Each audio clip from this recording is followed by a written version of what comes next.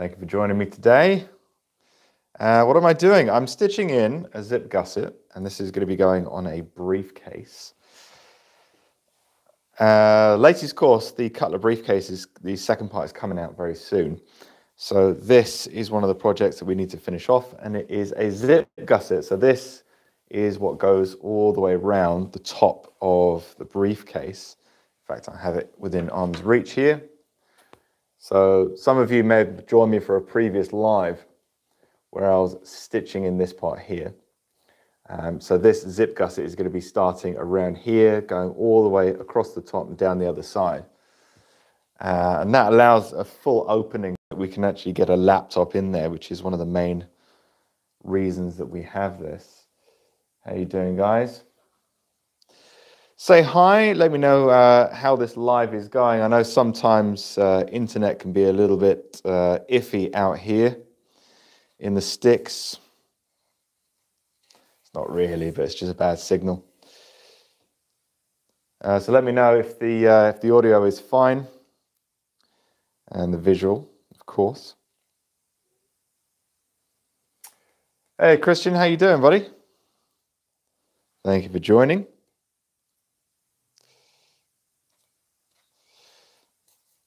So any questions as well, don't forget to let me know what questions you have during the live. So it's going to be me saddle stitching this. A little bit different to normal because what I'm stitching the leather to through the zip tape is canvas on the rear side, which you can see here. So it's a little different to full leather. Sounds good, looks good. Thank you, Rick. Live and crushing it, says Adam. Thank you. Mr. Wheeler. That's good to know. Because looking at the camera, it's actually really choppy, strangely enough.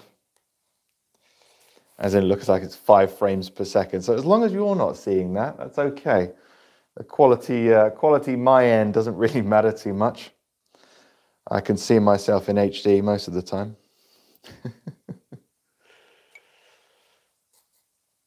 So stitching this in at 3mm, so quite a fine stitch to be honest for you know, a large-ish case.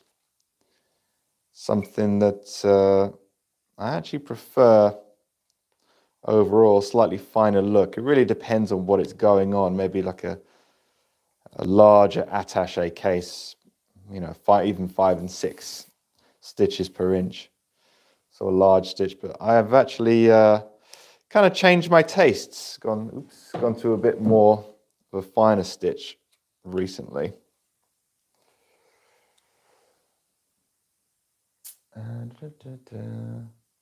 We all know the finished product is going to be amazing, says Adam. No pressure, no pressure. Yeah, I think it's a nice looking case.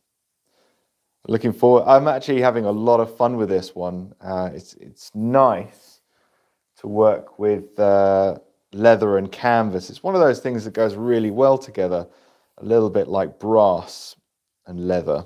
You know, there's certain things that just pair up really well.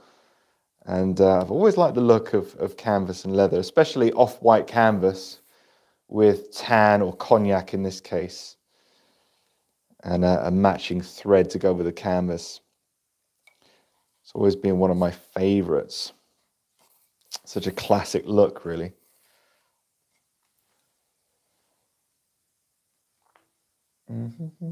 Stuart says, smooth on my end in Michigan. Do I remember what the first product I ever made was? Yes, I do remember the first product I ever made. A friend of mine, I lived in Canada at the time, and a friend of mine had like an amateur forge. And he made knives and swords and things like that. And I always was into the outdoors, still am really. And I wanted to make myself like an outdoors knife. But I wanted to have a little bit of story, a little bit of history. And my brother-in-law at the time had a shed full of his dad's tools from when he was a carpenter who was in his late 80s at the time. And a lot of them were just rusted away. And I found in there an old Nicholson file made from hardened tool steel. very good tool steel, W2 tool steel, I think. Anyway, so I thought it'd be really cool. Obviously, it wasn't usable anymore. It rusted and was no good to anyone. It'd be really cool to turn that old file into a knife. So I did. Me and a friend of mine had a project going on, made the knife, etc., etc. So my first leather product was the sheath for this knife. So I remember going to a store in Canada, a leather store. A lot of cowboy tack and a lot of tandy stuff.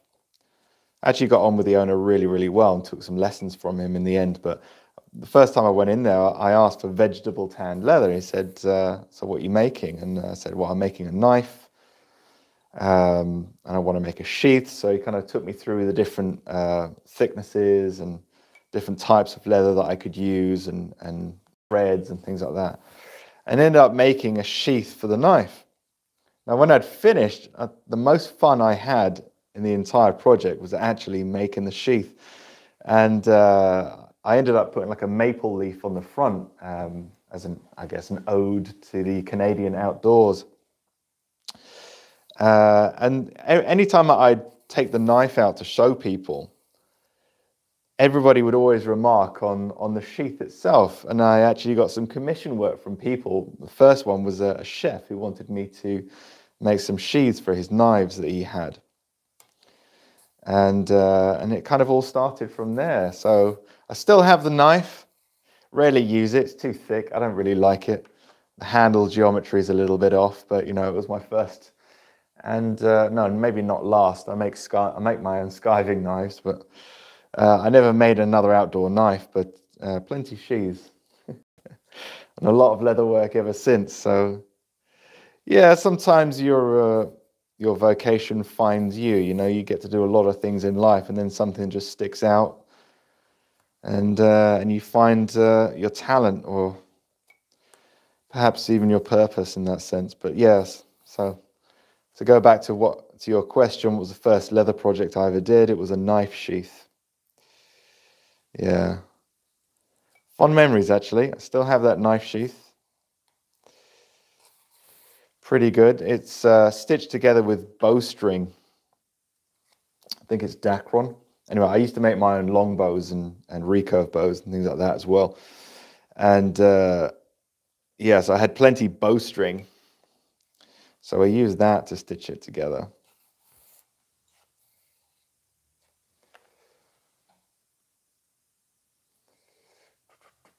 Thank you for sharing, says Adam. Yeah, no worries, buddy.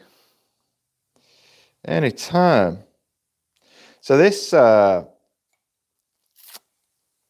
zip gusset I'm stitching in here, a little bit different. I'm not actually having to use a bladed awl because I've actually gone through the leather, punctured through the leather with my pricking iron, which is not particularly thick.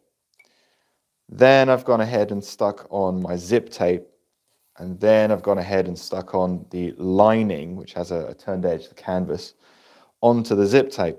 So I don't actually need to cut through the material. So it's one of the benefits of having a material lining is you can actually just use, I mean, this is a sailmaker's needle in a collet awl. So that there is actually blunted by me. So it doesn't cut through. I mean, if I press hard enough, it will, but there's no blade on it. It's just round. So as I'm pushing through, I'm going through the pre-cut leather, and I'm simply pushing the fibers of the zip tape and the canvas apart so that I'm not having to cut through any material. And the benefit of that is obviously it keeps the structural integrity of the weave. So with time and use, we're not prematurely wearing anything out. So leather is a non-woven material, doesn't suffer the same problems as woven materials when cut, because you can get a lot more fraying. And generally, to avoid it, you have to bond the leather or glue it well, or turn an edge to sometimes prevent that from happening. So yes, it's just a sailmaker's needle and a collet awl. You could use a round awl as well.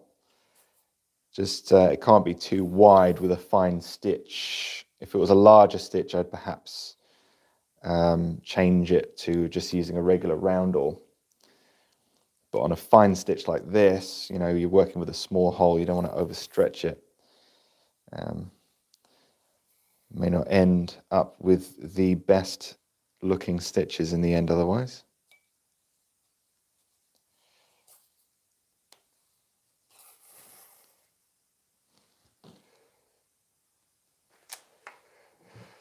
Sajid says, hello master, what do you think about Ricagni zippers, also Riri? Now, I haven't had the pleasure of working with Ricagni zippers, or Lampo for that matter too, that I would really like to try.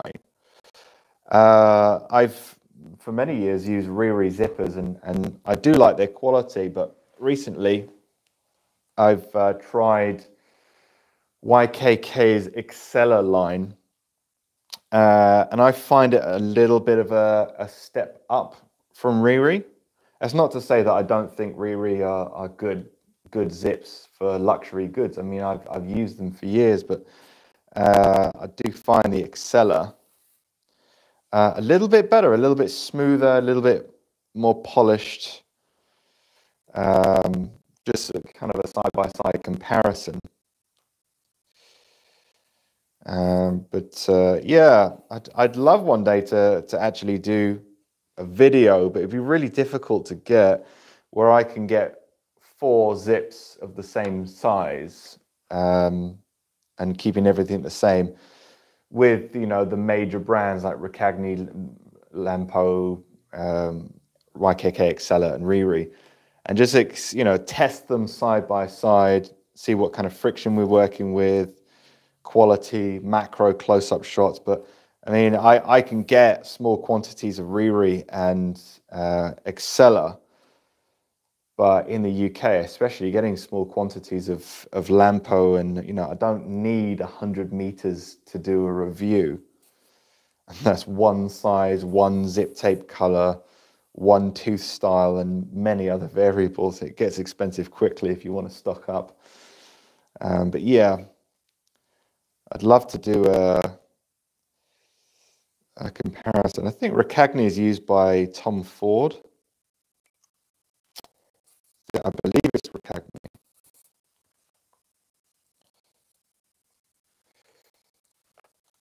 Yeah, Ricagni and Lampo, I believe, are Italian. Exceller, Japanese. Riri, whether it's made, I don't know, but they're a Swiss brand.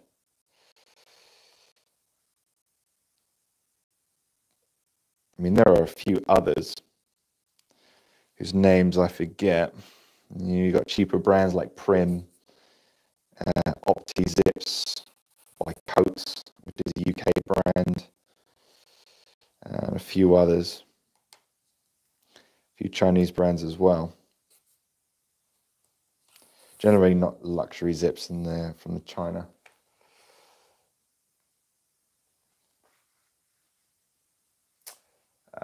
Okay, so question. Hi Phil, how do you pack your products? Are you talking about packaging, as in, you know, when you're shipping, that kind of thing?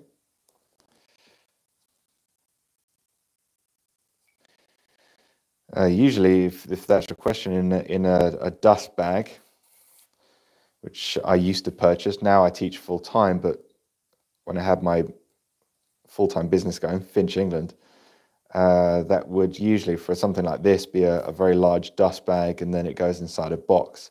And usually I do my own branding on the outside. You know, take a cutting of leather, especially the leather that you're working on the product, foil stamp it with your logo, and then you can glue it straight onto the box, and you can stitch it if you want to be a little extra onto the dust bag. It was a Danish company that used to supply that. I can't remember the name though.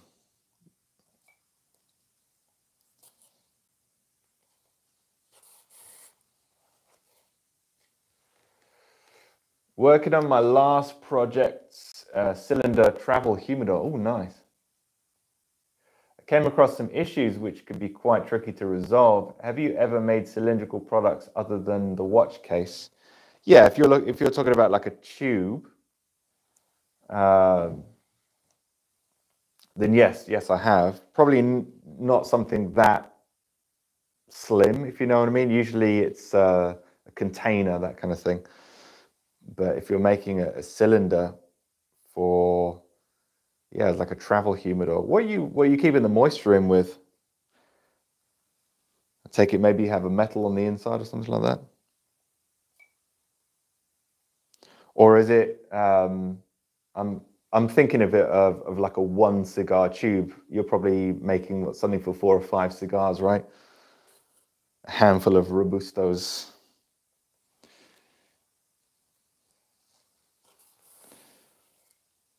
In that case, yeah, it would be a little bit larger. That would probably be easier to stitch.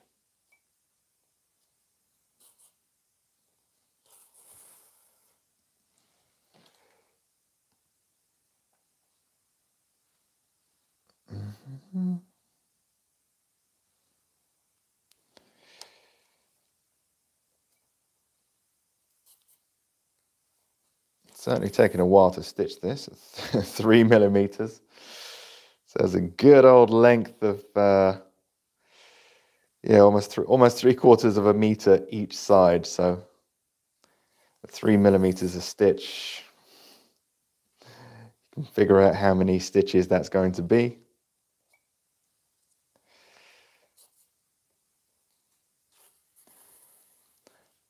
This is podcast territory normally.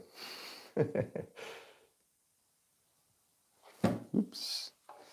Actually got the end of the clams because I'm a bit high on this stool for these French clams. I've actually got them kind of, well, I say locked into the side of the table, placed on the side of the table. So I have to be careful it doesn't fall.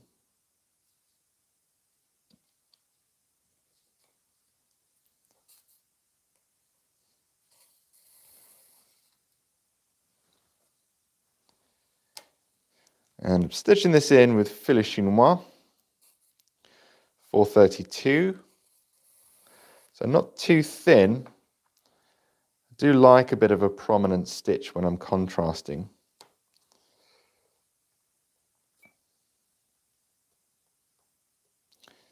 I'm not a big fan of really delicate stitches for a given stitch spacing. Like 632 is actually getting a little bit small, even for 3 millimeter, I think. Some people really like that kind of thin stitch look. It's a bit of a delicate look, but if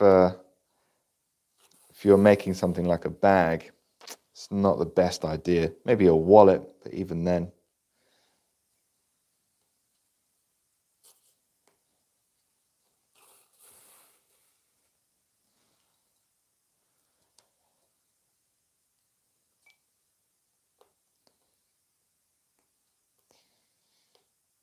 Come on. It's a little more tricky when you're stitching because I actually can't see the rear side. I'm feeling for it with my needle. But when you've got canvas, which is such an open weave, it really does catch the end of your needle sometimes and lead you astray. Is smaller calf side hide? The less something has lived, sad as that sounds, the less time something has lived, the less time it had to attain damage, scratches, bites from insects, etc., etc. So yeah, that can mean higher quality. And does it mean a tighter grain? Yeah, generally. Generally. Baby calf, I wish there was a nicer way of saying that. Baby calf is nice to work with. Hey, I didn't kill it. I didn't eat it either. Some people do. I'm sure it's nice. Veal, I think, is just calf, but baby calf, I don't know. It's a very small calf. I've worked with it once or twice. It's very fine, good quality leather, as you would imagine.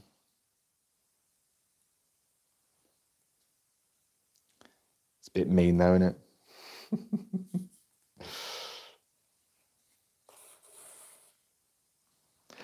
At least a small goat, they call it kid skin. Better than calling it baby goat. I don't think you'd sell much if you said baby goat. They're too cute. Way too cute. I remember once I went to a friend of mine's house, and on their property they had like a hobby farm, and they had a little pen with these little baby goats, and we went in there to play with them, and they were trying to, you know, headbutt you constantly. You just had to keep swiping them out of the way because they just wouldn't stop. And one of them managed to escape, and we had to run after it. And I think I had a belly full of scotch at the time, but it was rather hilarious.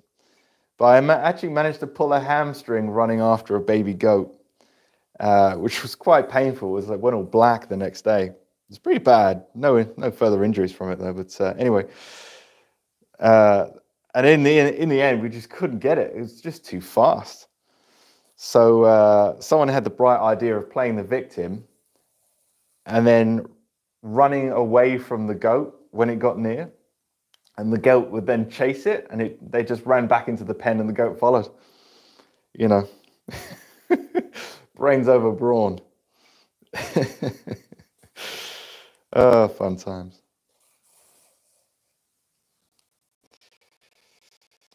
So yeah, they're rather cute. Annoying, but cute.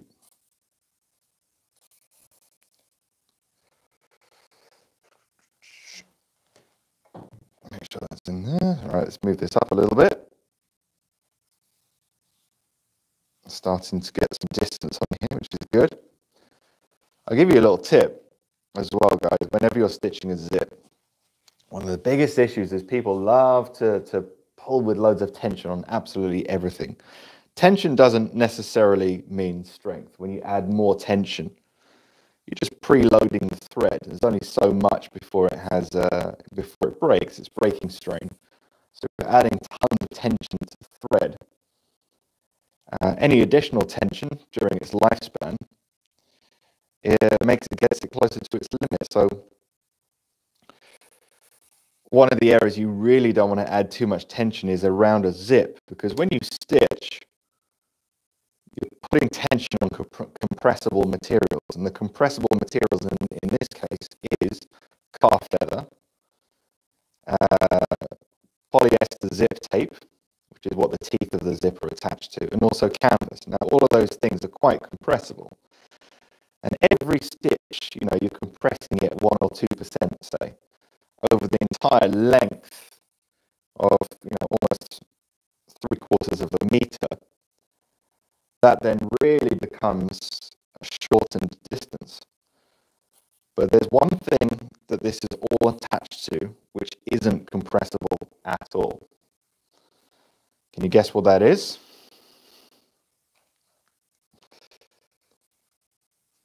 Can anybody tell me, see if anyone can get it right, what in all this here is not compressible? See if anyone alive can actually get it. If not, I'll just tell you. I'll tell you why that becomes a problem. Let's move that a little bit. More comfortable. Got dry hands today. I don't know why. I think I've washed them too many times. Every time you're working on a project, you're working with edge paint and things like that, and then you're going back and touching canvas. Canvas really does pick up dirt very easily from your hands if you overhandle it, which is why it works as an interior but not so much as an exterior. So I have to keep washing my hands. I think I've dried them out. I'm just going to re-put that needle. The zipper, says Rick. The zipper. So yeah, specifically the zip teeth. So the zip teeth are all metal and they're all touching each other. That will not compress. So when you're compressing all the materials around it, but the metal itself can't compress, it compensates by creating a wave. It will start going up and down.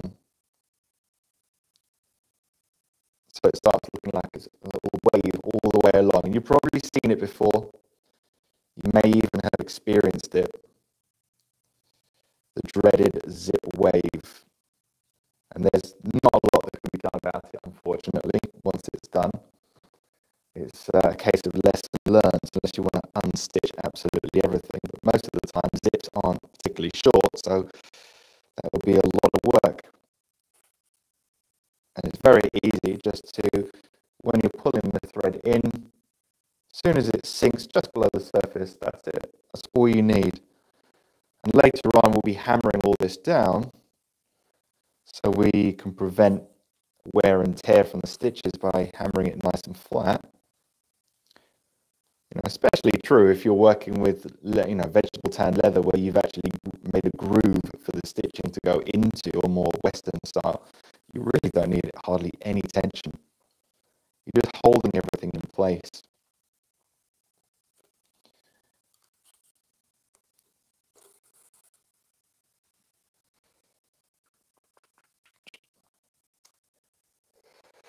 The lining won't really compress. Well, the lining is, well, whether it's leather or canvas, yes, it's very compressible,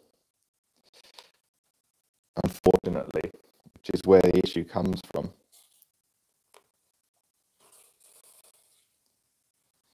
So your stitches are actively trying to shorten what you're stitching. If ever you stitch chrome tanned leather, you can really notice it, especially if it's very soft garment leather or someone tries to use upholstery leather for stitching things or making things from and then stitching them.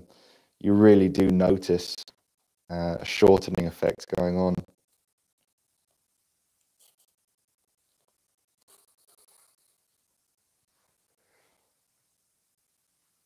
Sajid says, the voice is not clear. Is that true, guys? Is everyone able to hear me? If you're watching this after the fact, I do have another question, and you guys in the live can answer this too if you want to. I did ask this in a previous live. I can't remember what the outcome was, but lately I've started doing more YouTube lives. But I kind of want to know whether or not it's better to have it in vertical or horizontal. I think vertical as we have now, because you know, people really are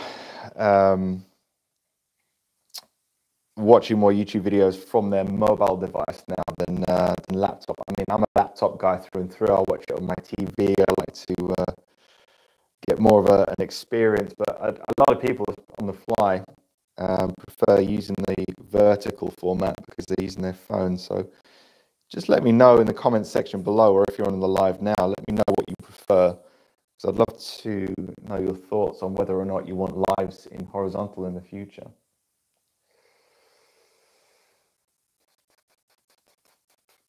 I'm getting some jittering in the audio. Oh, that's a shame. Okay, we'll give it another. I'll give it another couple of minutes, and if it's still bad, what I'll do is I'll restart. See how it goes. It might be the internet, it might be the phone, it might be YouTube. It's really difficult to tell.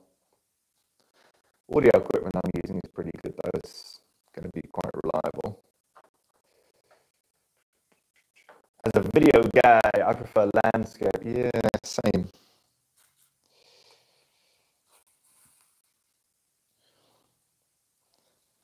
But everything's changing to mobile, right? I notice a lot more websites these days are optimized for mobile. You can always tell because it sucks from a laptop. But that's what Google wants, because that's what people are using these days.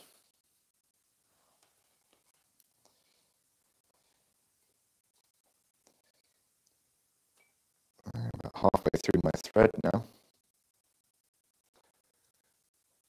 Time is it? 10 to 7. Let's see if we can finish this in the next 10 minutes. Don't know about that.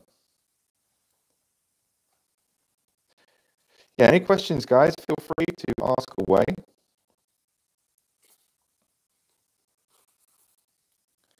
No problem at all.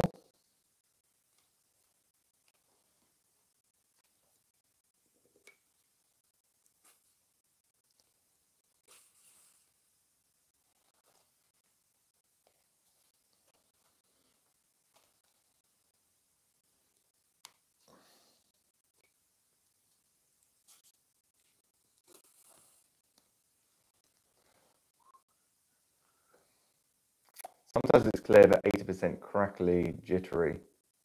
I'll have to view it afterwards. I mean, this live, I'll put it up as an... it will go up as a permanent video, as lives on YouTube do. But if it's that bad, I'll probably just pull it. Mind you, most people watch about on most videos only the first few minutes anyway. Very few dedicated people will actually get this far. Strangely enough. I guess it depends on how interested in the subject you are, so maybe I'll keep it up. Maybe someone will take one piece of advice from here and it will change the way they do things. Can make all the difference to someone. Everything's looking good on the rear side.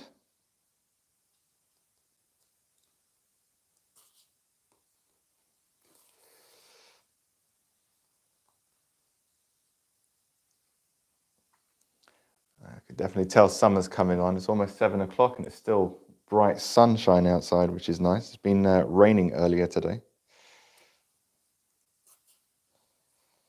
About time summer got here.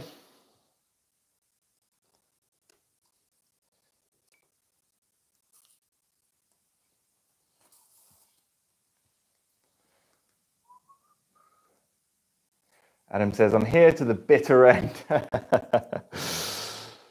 Oh, that's good to hear. Right, let's move these sliders up. So you notice there's 2 sliders here. And this is specialist zip tape, so it's not regular zip teeth.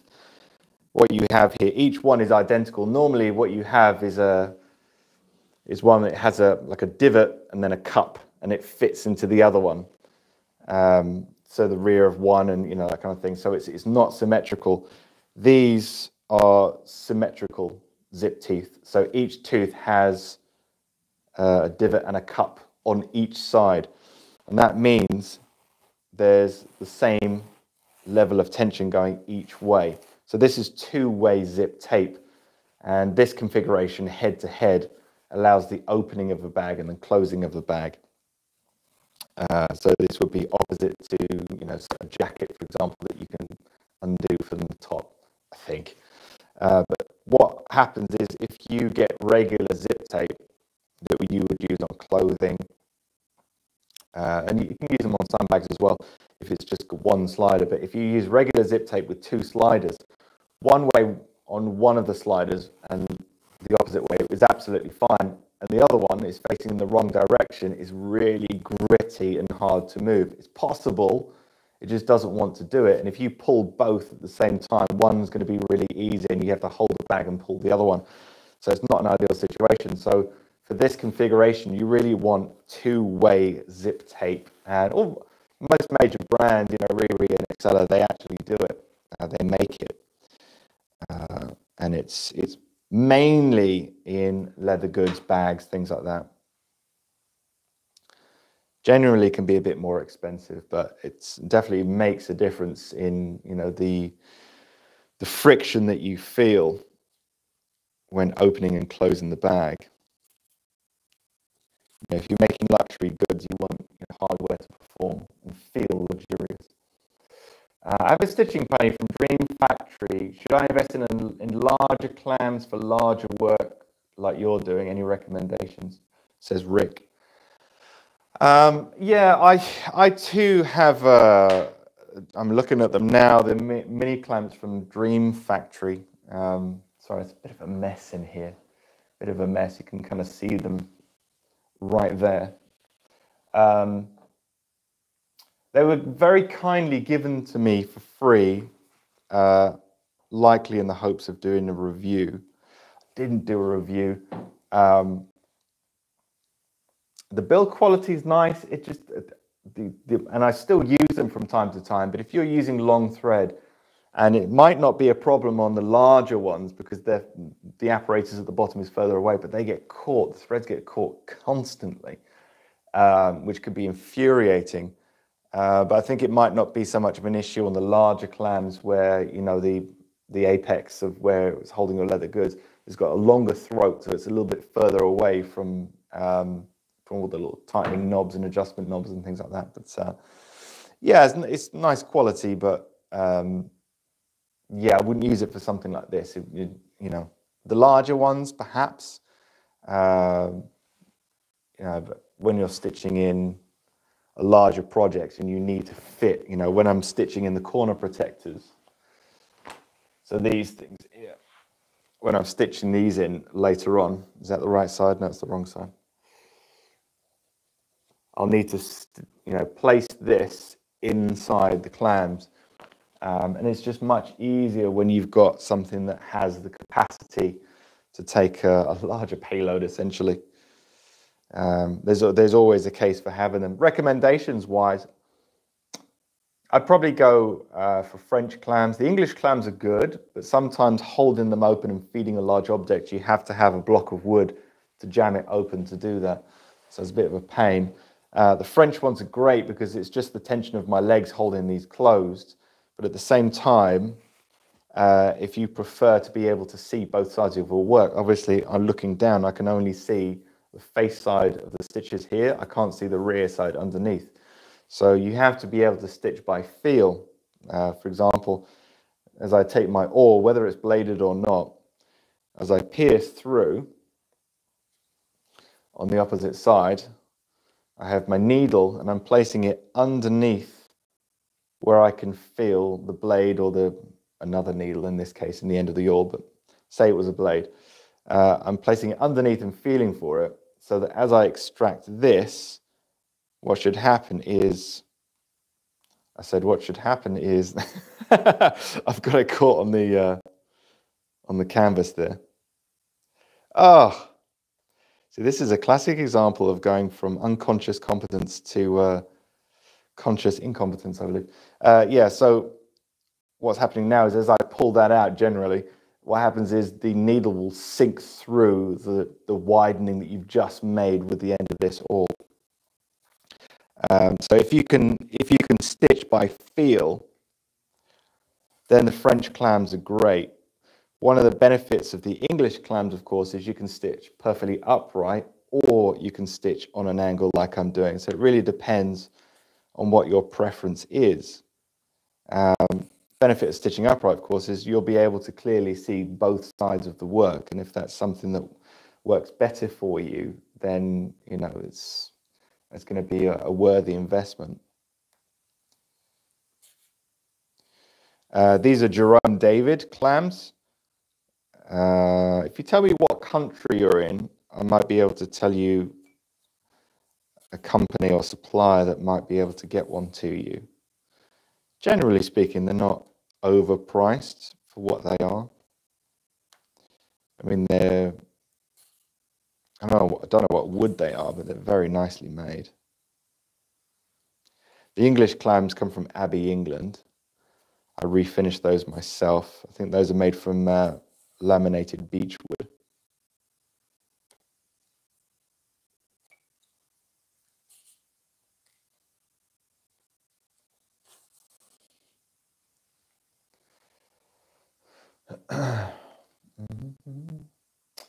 Last Q&A got me to look into using materials again. Cool, like fabrics.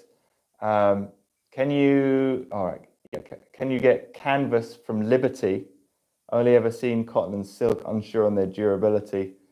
Anything to keep in mind when working with them?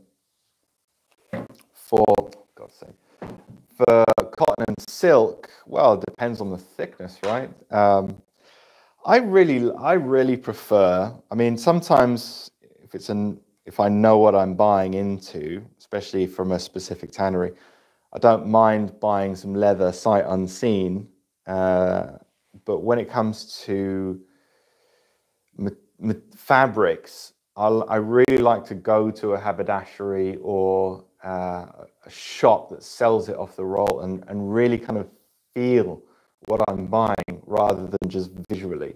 So if I'm buying something that isn't particularly local and I can't get to London at the time, then I'll just order samples online, which most companies don't mind selling. It doesn't really cost them much. Some charge you delivery fees, but that's fine.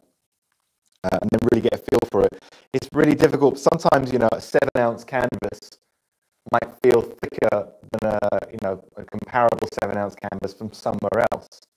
It depends on the weave density, and there's all sorts of different variables with material. But silk, silk linings are really nice, luxurious for small bags, clutches, wallets, especially things like that. I really wish you can get moire silk again. It's just such a pain to try and get hold of. If anyone knows what that is, it almost has a wave to it in the look. It's bunched up and then steamed, and it changes the way it looks. So it almost looks like water. It's like a quilted look. It's really nice. A very traditional method, and a lot of English and French leather goods used to have it, decades and decades ago, but just getting hold of it now, just to have that again, it would be really nice for interiors. I'd love that. Maybe even put it in jewelry boxes and things like that. You can get fake moire now, usually made from synthetic silks, and it's dyed to look like that, but it's a shadow of what it could be. Moire silk, good stuff, sir.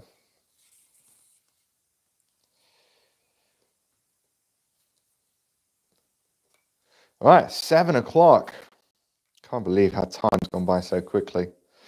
I'm going to call it a day.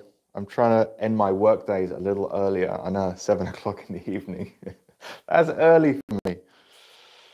Trying to give myself a little bit more decompression time, but I'm getting up earlier these days, so swings and roundabouts. But I'm going to call it a day, guys. Let me show you what I've done so far.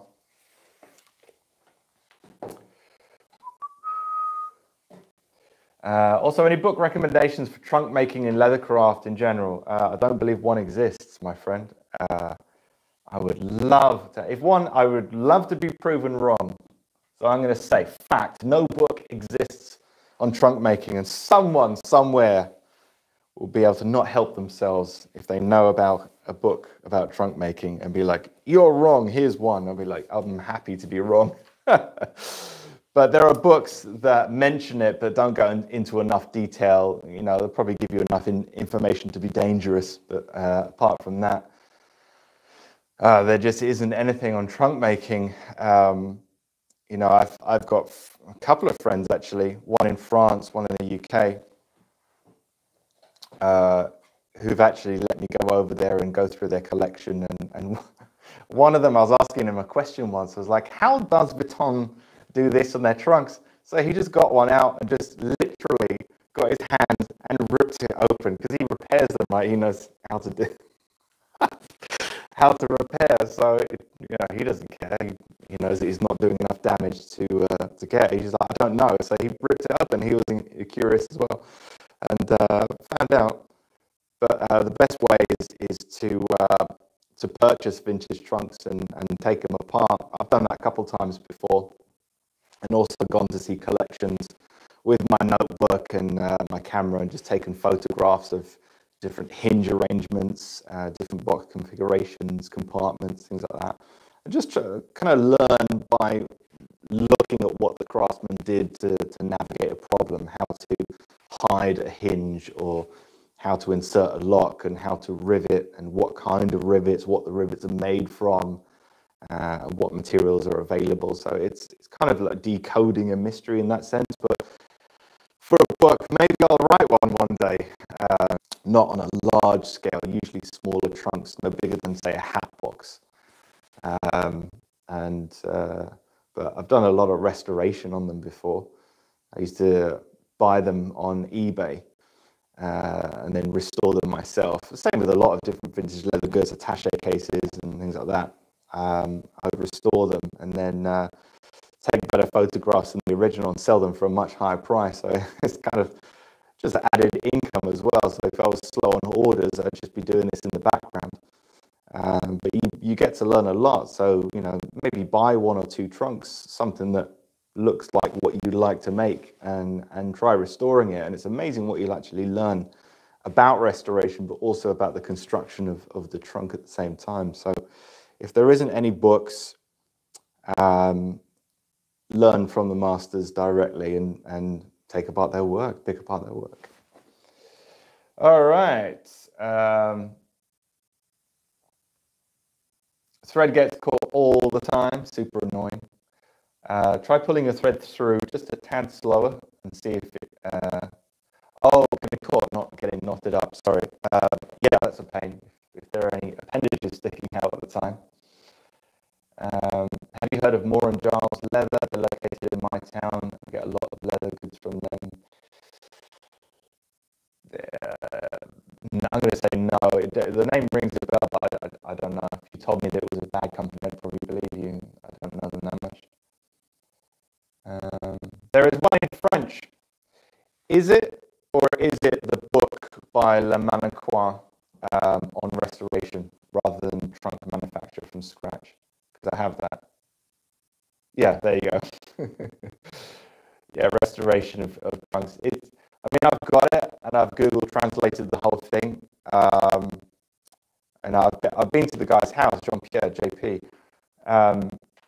Really nice guy, good restorer too. But I don't think you're going to actually make much from that. You might glean some information that might give you a step up in that kind of thing. You know, if you're restoring and replacing materials, it might give you an eye on what kind of materials. But as for, you know, starting from scratch, starting with, you know, like poplar ply and coated canvas and all your corners and hardware rivets and battens and everything like that, and zinc sheeting and internal canvases and quilting and various different things. I don't think it's going to give you a step up. It's nice to have. You can buy it as an ebook, but yeah.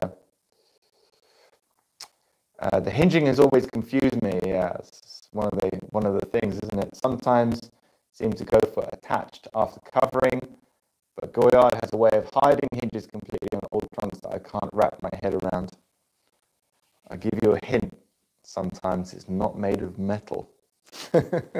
All right, guys, that's all I have time for. Thank you very much for joining me on this live. Apologies if there's been any choppy camera action going on there and the sound, that kind of thing. But appreciate you troopers following me through and chatting to me live. So thanks a lot. Don't forget, we still have the toolbar guide and leather selection video at Leathercraft Masterclass.